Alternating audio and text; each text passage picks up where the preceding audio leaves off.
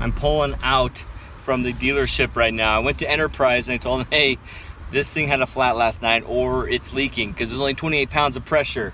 And they went ahead and sent me here next door to a car dealership. Sat here for 2 hours while they fixed it. But that tire up there, it had a hole in it and another one in the tread or something. So it had two holes side by side that were leaking. And so I'm really glad I didn't drive down to Moab and Natural Bridges on this. So welcome to night 21.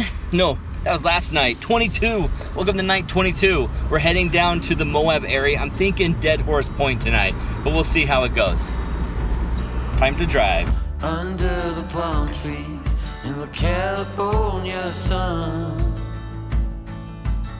sand underneath our feet, the morning's just begun.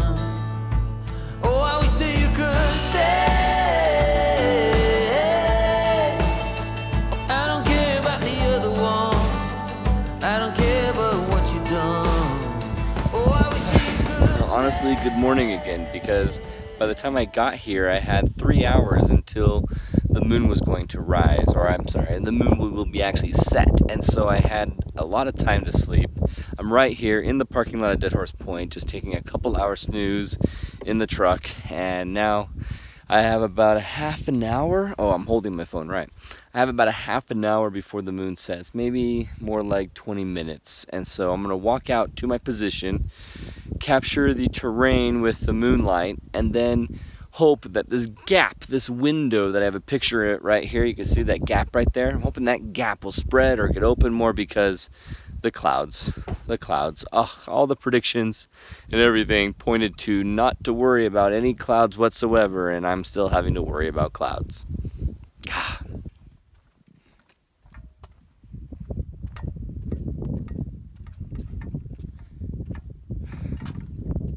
The great thing about Dead Horse Point is that the walk from the parking lot to where you're going is not hard. I want to show you guys this beautiful place.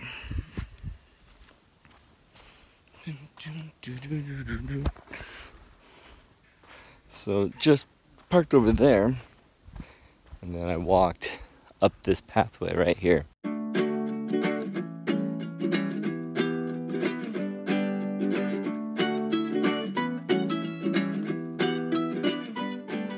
What a view this place is. I mean, amazing view.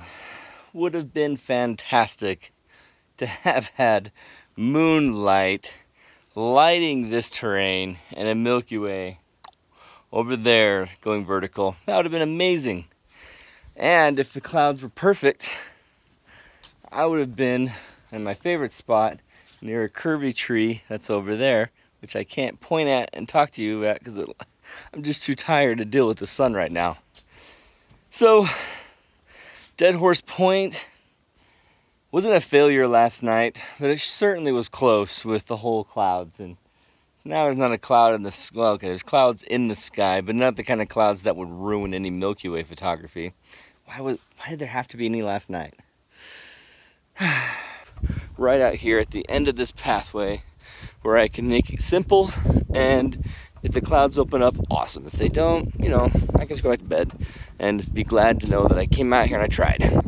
Easy going point. I probably would go down below here typically, but right now, don't have much time. I'm going to capture a Milky Way shot after I get my focus really fast, just so that I can show the Milky Way in this terrain. Even if that doesn't end up working out with the moon setting, at least I can have evidence that I was here and, you know, tried my best.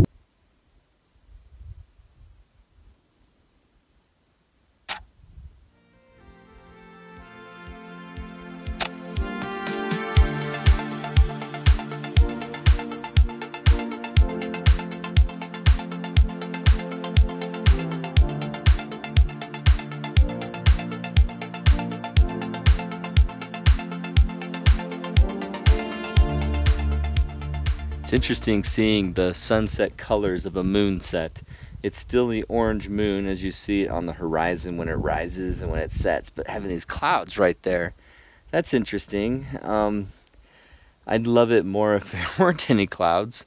So in this situation, when you're out here at Dead Horse Point, you either have the moon lighting the terrain, doing a very long exposure lighting the terrain, or you go for sunrise or sunset to light the terrain. And I could wait until sunrise and try and get more of the Dead Horse Point area lit, but no, it's okay. I was hoping I was going to get the moonlight up at a high angle, and I would capture it and then capture a different angle and a different angle just to show examples of natural lighting using the moon and making this place look cool. And the way that the angle of the light from the moon would change would make it more and more interesting as the night went on. Instead, I got here with full cloud cover. Everything's such a blur now, 22 nights in, that I can't remember if I told you guys already that full cloud cover in this area when I arrived. Full clouds, and so nothing to even begin to capture until now. And you can see in this time lapse that those clouds are coming over towards me, covering the Milky Way core every second with more and more heinous clouds. It's driving me crazy. It's something that we're working really hard to capture the Milky Way in full darkness between moonset and astral twilight, and yet the clouds are not cooperating. I'm gonna go call it a night. Night 22 in the books, successful, better than my other few nights that I've had this week, but at least I'm excited to end this going strong. I'm at Dead Horse Point. I haven't given up. I haven't done stuff easy. And tomorrow night we'll be at Owachomo Bridge at Natural Bridges National Monument. So I'm stoked. Thanks for following me. You guys, really appreciate it if you guys subscribe so you can see the new content that's coming out. There's especially Milky Way content. So stick with us. Thank you for the like. Thank you for the thumbs up. And we'll see you guys tomorrow. When the sky is cloudy, winds cloud right in. You are all I want more than everything. Feels just like I'm flying. When I'm here with you, I was standing waiting just for you. Whoa,